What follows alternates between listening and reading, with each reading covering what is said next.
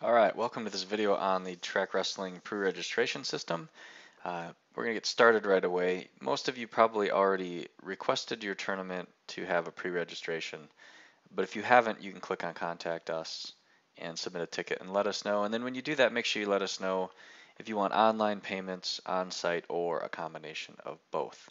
So if you did that, if you already requested that during the order process, you would have received an email with a link to get right in. But I can also get there from a couple of different ways actually. I can click on pre-registration. I can enter the name of the tournament here on this pre-reg list, or from our home page, and this is the method I'm going to use. I'm just going to type the name of the tournament, a few characters of it anyway, and then it brings me here. So if I clicked here, I would log into my tournament, of course, but I want to log into my pre-reg, and you'll note that the pre-reg is added, or you'll be aware if it is or not, if this link is here. If it's not here, then you need to let us know if this link isn't here, and then we can add it for you. But I'm just going to click on it. This brings me to this landing page of the pre-reg system. This is where people will come in and click to register.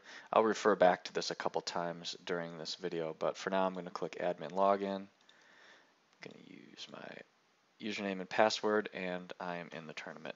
The username and password is going to be the same as the one that got you into your tournament. So the other way you can get here is if I am in my tournament site and I go to registration and pre-reg limits. If I click pre-reg, there'll be a blue link right here that I can use to log in as well.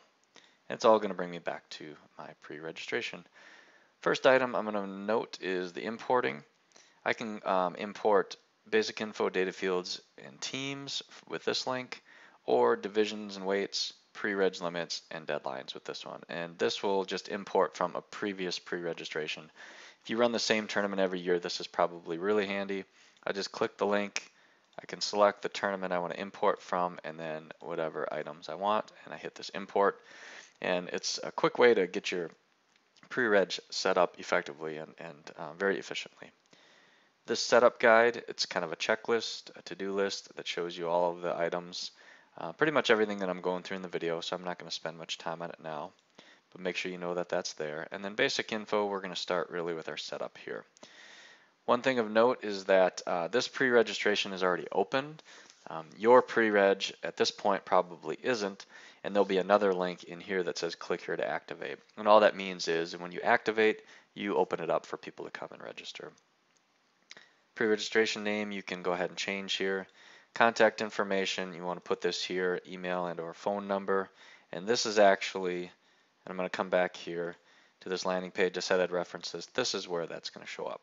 So that's where this item is. You want to make sure you put something there. You will also note that our ticket system link is there as well. So if people have questions for us, they can do so. If you are having people pay with checks or cash, you can put some instructions here.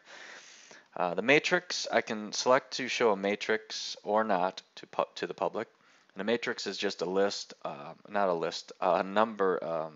It's a matrix of numbers in my pre-registration. So if you see now that this matrix is not available, if I flip this to yes, and then I save down here, and I come back and reload this page, you'll see that this matrix link is here, and now if I click it, it'll show all of my groups and weights and then the numbers in there. And again, I only have one wrestler in here, so yours will update as people register. So that's up to you whether you want to show that or not. I am going to skip ahead kind of quickly. The other item on this page, and we get a lot of questions about this, maybe I want to show a wrestler list of people who are registered. I can do that also, and there's two places I want to make sure and I'll come back to the rest of this basic info, but if I go to deadlines, this release to public date, if I set this back to a date before today's date, I guess, and I save that, and then I want to make sure that if I'm not seeing it yet, if I go into my tournament and go to settings, I want to make sure that I have this show wrestler counts, which is down here, set to yes. If that's set to yes, and then when I go back to this page and reload it, you'll see that now I have a link also to the wrestler list. And if I click on this, it'll show the wrestler list as well. So again, up to you whether you want to show that information or not, but that's how you would do that. I'm going to come back to basic info just because I skipped ahead. It was kind of a nice spot to show you both of those items though. A static list, typically you would have people come in, and if their team's not in the drop-down menu, they could add a new team, and that's kind of the default. But if you wanted to have a list, a set list, a static list, you could flip this to yes, and then go to teams up here, and then you could enter the teams. Maybe it's sanctioned teams in your state, or maybe you're only inviting certain teams. You can go ahead and add that list. The track wrestling header, that's this up here. I can choose to show that or not. Typically you'd want to show it just so people know which tournament they're registering for. But I could also add my own header here if I wanted to. And I have something copied. And this is just some kind of basic HTML, but if I copy it in here, it's this code right here. It's basically just an image tag. But if you need some help with this, let us know. It's going to grab an online image, and I've already done that. But if I click save, and then now if I go back to reload this page, you'll see that that online image that I've added as my header is there. So this is just our logo. Of course, you might have a banner or something that you want to put up there. So feel free to adjust that or let us know if you have questions. Footer for the invoice you can have there, so you could add some HTML to have something on your invoice as well. Consider an athlete as registered. You have three choices here. If they're paid, if they're submitted, or maybe I'd show everyone no matter what. And that's actually going to relate back to, in most cases, it's going to come into play in your matrix or your wrestler list. So you can decide how you want to consider an athlete registered. If I'm having a pre-reg where I'm collecting payments online, I want to make sure I fill out this information of where the check goes and who it's made out to. These items are related to cards. If I'm requiring a card, I could select which card, maybe put a link to where they could purchase it. Also, if I want to require it and if I want to require it to be valid. So go through all these things, hit your save, and then your basic setup. Your basic info is kind of taken care of. I'm going to skip data fields for just a moment. I'll come back to that. Pre-reg limits. I go through to my tournaments here. I can select, maybe I want to set that to 500. I save it, and then that'll cap it. If I have a tournament that I have a pre-registration linking multiple tournaments, maybe I have a Greco and a freestyle, you'd see them both. You want to make sure that you edit both of those events there. Deadlines we touched on, but if I go to deadlines here, I can change this for my released information to public, or also this is going to be the close date, this lockout statisticians. You might see lockout statisticians. You might also see pre-registration close date here. Either way, click on the calendar, make your adjustments. You can change the times here and the AM, PM, and save that, and that will close your pre-registration at whatever time and date that you want. It'll do that automatically. Keep in mind that these are Central Standard Time times and dates here, so just be aware of that. Divisions and weights. These will come through from your tournament too. So if you have these in your tournament, if you've already imported those, you'll see them here. If I need to add a group on this page, I can just click Add Group, type the group name, put the pre-reg fee, the on-site fee, and then the match length, and I would add it. If within here I needed to add more weight classes or adjust weight classes, I could also do that using this or this, so I could delete by check marking them. Other items on this groups page, the date of birth range is pretty important. When somebody comes through to register, they're going to enter their date of birth, and our system is going to place them in the right age group. If you want to change the date of birth ranges, you just click on it and make your adjustments there. A couple of points here. Make sure that the lower numbered year is first and the higher one is second, just to make that going left to right. And also you can overlap these if you need to, maybe there's some kids that would fit in more than one group. That's just fine. You can adjust those as you see fit. Teams page, this is where the teams will show. So anybody who's already registered, those teams will show up here. You could also add those teams if you're using that static list. If you have multiple teams, like variations of a name, I could go ahead and select these and combine those teams if I needed to do that. Coupons, if I wanted to add a coupon for, say, maybe some sort of discount, I could go ahead and click here, add coupon. I would put the name, what the discount amount was. Maybe this would be $5. number of times it can be used, and then that's probably not relating to most of you, but you can go ahead and add those coupons. Not real common, but some people use that. The extras, this is where maybe you might be selling tickets, you might be selling coaches, bands, those sorts of things. I can just click the add extra. I would put the type of extra it is, the item name, and put the price, and I could add that. And then if I go back here, if I click extra, sorry, I went to the wrong one. If I click purchases, this will be a list now of anybody who has purchased, and I can also export that to a spreadsheet to use how I need.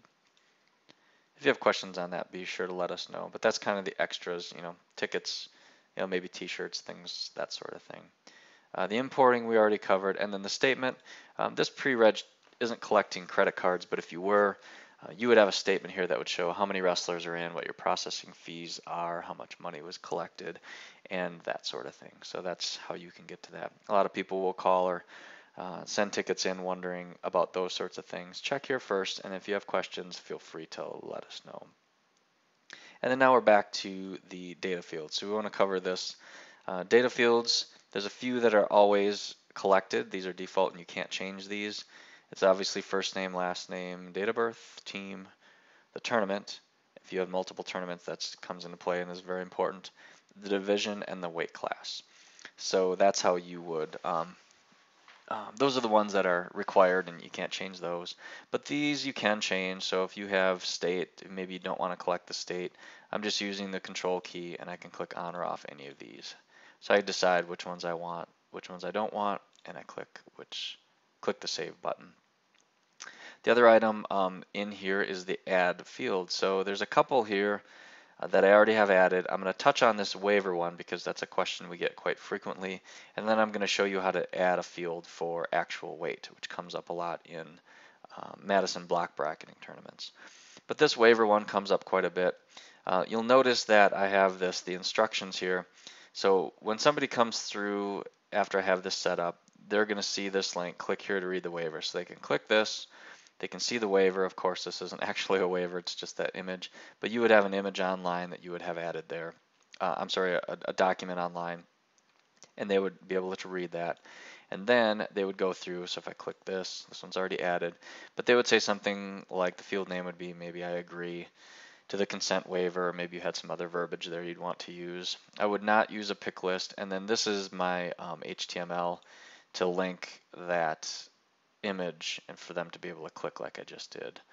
I want to require this field so they make sure that they have to enter their initials or something like that. So maybe I would put here something like please initial. Something along those lines. I click save, and then that's what they would see. And again, then within there, when they go through the pre-reg process, they would click this to see that. Now, if I want to add a field, I can do that right here. I just click the add field. And in my case, I'm going to do one that's called actual weight. If I'm doing block bracketing, maybe I'm not doing weigh-ins. I'm just going to go use the honor system. I can select different data types here. I'm going to do real number. I am not going to use a pick list, and a pick list would be a drop-down menu that they could select from, but I'm not going to do that. My restricted range, maybe I'm going to go 30 pounds to 199 pounds. This would just kind of help alleviate some of the misfiring and maybe them putting in 400 pounds rather than 40 or something like that. Data entry instructions, I could put something there. In my case, it's very self-explanatory. I might put enter actual weight, but I'm not going to. Default value, I'm going to leave blank, and I am going to require it. I, of course, wouldn't have to require it, but I'm going to.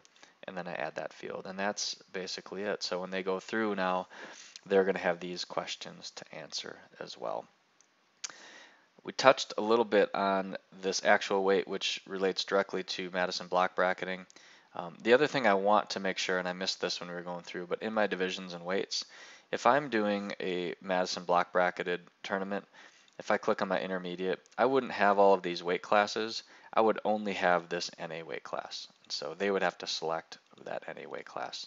But that's basically how they would do that. One other item that comes up quite a bit is the separation criteria. So maybe you want people to enter or select excellent, good, average, beginner, which is the track wrestling defaults. You may want that in there, you may want it removed. It's going to be in by default, so if you order a tournament, by default, when I go through to register for your tournament, there's going to be a spot in there where it's going to ask me to select my skill level. If you don't want that in there, just a couple quick steps in order to be able to remove that. I'm actually going to go into a different tournament just because it's easy to see and I have it open. But basically, I'm going to come into my setup menu and I'm going to go to separation criteria and I land on this page. I'm going to come here. Right now it's currently added. If I didn't want it, I would just exclude it. And then now they wouldn't see that in the pre-registration. If you don't see this link for separation criteria, just go to your settings page. And on this page, there's a use separation criteria field right here. If you flip that from no to yes, you will then see this separation criteria field here. And one other quick point here, if you have some event qualifications, you could do this. Let's say that you wanted to go and add a qualification. I could go and actually grab a tournament, and Track Wrestling would pull a placement from a certain tournament. So I'd go get the tournament. I could add a placement maybe 1st through 4th, and if I added that, then our system would use that to give a wrestler a separation criteria. The other thing that comes up occasionally is, let's say you wanted to separate states. You could put all of the states, you would list them out, Alabama, Alaska, right down the line. If you gave them all a priority of 1, it would separate them all equally. So if you have questions on that, be sure to let us know. That is the basics of setting up your pre-registration and running. We hope that you use the system and that it works great for you. Again, if you do have questions, please use our ticket system or give us a call and we will be happy to help you out.